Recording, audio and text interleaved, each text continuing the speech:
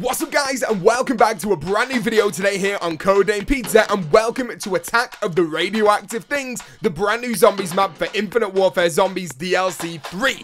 This is an awesome map, and you guys are really going to enjoy this one. And today we've got a brand new Easter egg to show you guys that's going to help you out inside of this game. It's only a small Easter egg, but it's going to help you out a lot financially with the points inside of the map. But first, you guys know that with every single DLC comes a brand new code giveaway to download these map packs for free. So if you would like to get entered into that competition, all you've got to make sure is you are a subscriber of this channel. So if you're not, click that subscribe button, make sure you leave a like, and also leave a comment in the comment section below, and you are instantly entered into that code giveaway, and you have a chance to win the code to download this map pack for free. Good luck, dudes, and I hope you guys win. And with that said, dudes, let's jump straight into this video where we can show you guys this awesome little Easter egg. Now, usually in these zombies maps, you start the map out and you try and hoard points together so you can keep your starting pistol to get this thing pack-a-punch, because everyone knows that this thing turns into an absolute beast. Just like the Mustang and Sally's from the Black Ops series, these things will keep you alive for so much longer, because when you pack-a-punch them, they're an explosive weapon. They're super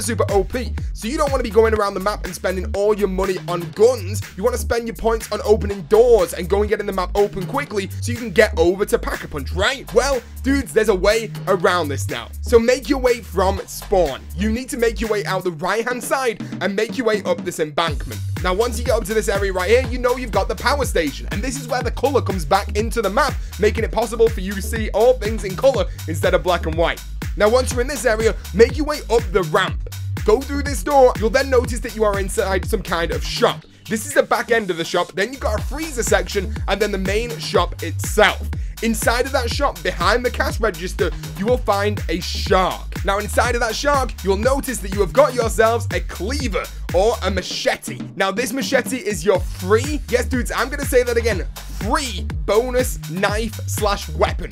You guys can pick this up, and this is going to be a one knife kill up until around round 15. This is super OP. And that even means that this is a one knife kill on the bonus waves. So just the equivalent of dog rounds on this map is the crab rounds. And it's just a one knife kill on every single one of these. So you no longer have to go around the map buying guns. All you've got to do is get this machete and literally just hit zombies until you've got enough points for the pack-a-punch machine. This is super awesome, and it's going to save you guys so much time and so much cash. Well, anyway, guys, thank you so much for watching this video. There you go. Hopefully this helps you out on your first games of Attack of the Radioactive Thing. And if you enjoyed this tutorial at all, guys, make sure you drop that like, subscribe to the channel if you are brand new, and make sure you also leave a comment in the comment section below. And once you've done all of those things as well, you will be instantly entered into the brand new competition to win a free download code for this map. Good luck with that competition, dudes, and I'll see you guys in the next video or the next live stream. Thank you for watching, guys, and peace out.